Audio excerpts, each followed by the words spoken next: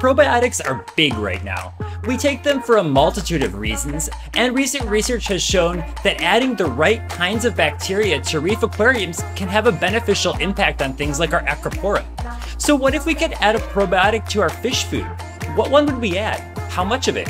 And would it make a difference at all? Hi guys and girls, I'm ReefMan, and this video is all about a recently published paper that looks exactly at those questions in the Ocellaris clownfish.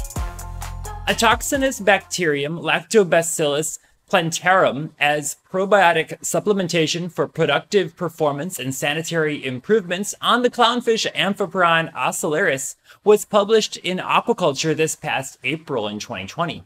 There's a link down below in the description, so check it out. You get all the details directly from the source. Amongst all the fish that we keep in our saltwater aquariums, clownfish remain one of the most popular. They're very easy to keep healthy, they've got interesting personalities, and they're widely available as captive bred specimens. It's easy to meet the nutritional requirements of clownfish, but what if we could do better by simply adding a certain strain of bacteria to their diet? Could this also improve the health of our other fish?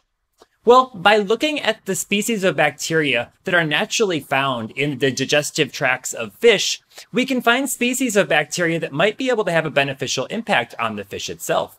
When we add those bacteria to the fish food, we might be able to see better growth, better conversion of food into actual tissue, better overall health, and even specific changes to the fish's white blood cell count. It's important to note that not just any bacteria has these effects. These effects are found when adding what's called a toxinous bacteria, a bacteria which is naturally found in those fish. So there's going to be a little bit of homework before you just go adding any random probiotic. Previous to this study, there was actually not one done specifically in clownfish, so I thought this was a pretty cool paper to present to you all. The research team is from Brazil, and they isolated Lactobacillus plantarum from 6 Ocellaris clownfish, and then they used this in their experiments.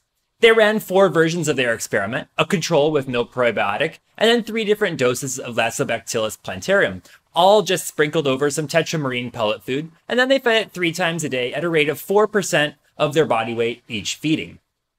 Lactobacillus plantarum is a very common bacteria that is naturally found in a variety of things that you'll eat every day. Things like milk, pickles, sourdough, stuff like that, kimchi. It's available in a pill or tablet form as well, and it's often marketed as being beneficial for women's health. But it has a lot of positive impact on us in a lot of different ways, and so it might be something to consider for men as well. But that's not the topic for this video, so let's get back to clownfish. The research team fed their clownfish for either 60 or 90 days, in fact, the whole thing was 90 days, and then they looked at the blood and intestinal tissues from some of the trial fish. As an aside, I can't imagine how hard it would be to hit a vein in a clownfish to be able to draw blood.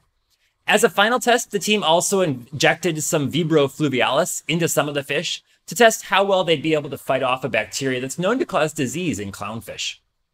After just 30 days, the fish in the highest concentration test were already showing faster growth and weighed more than fish in the other trials. The highest concentration dosage was 1 × 10 to the 8th cells per milliliter, while the lowest was 1 × 10 to the 4th cells per milliliter. After 60 days, every fish that was getting probiotics was doing better than the control group.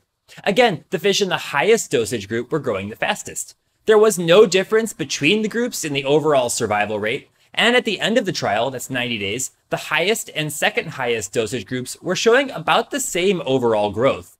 So perhaps there's some upper limit to the benefit that probiotics can actually provide.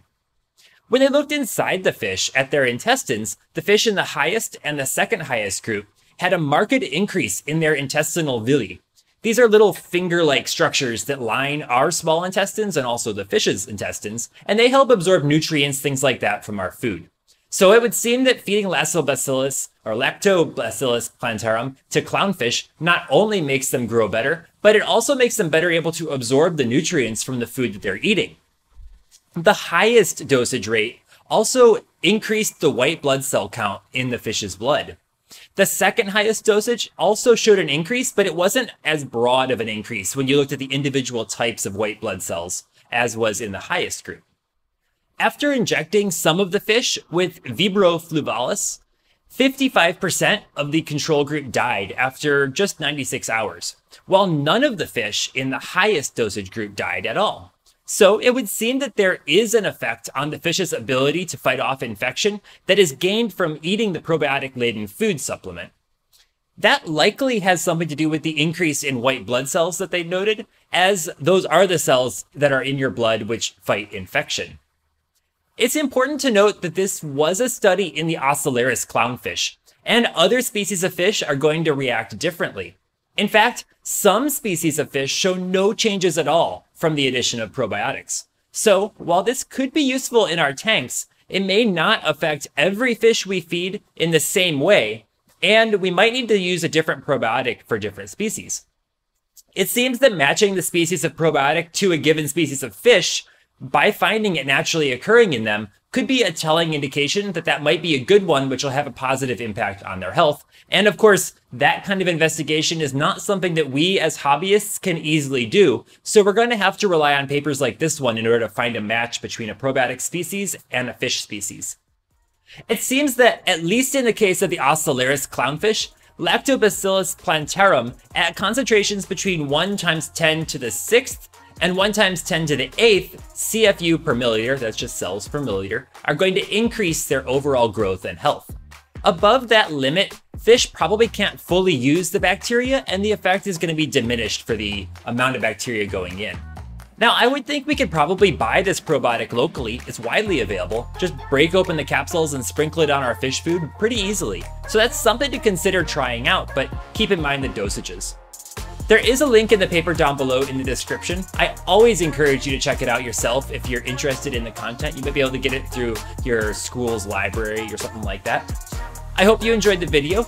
It does seem like there's a lot of research in the probiotic area right now, so I'm sure we're going to be back here talking about probiotics before too long. Take a moment to subscribe to my channel if you haven't already. You'll get more content just like this. Thanks for watching. Stay safe. Have a great day. I'll see you next time. Bye.